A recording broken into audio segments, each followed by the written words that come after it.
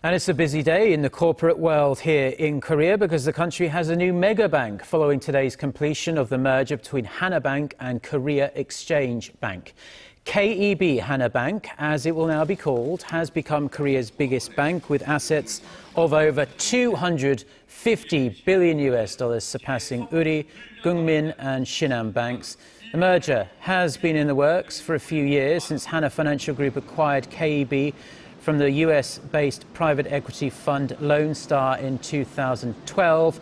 The merger between the formerly fifth and sixth largest banks had faced a number of legal challenges from the KEB Union, but an agreement was reached in July and moves were swiftly made to complete the merger.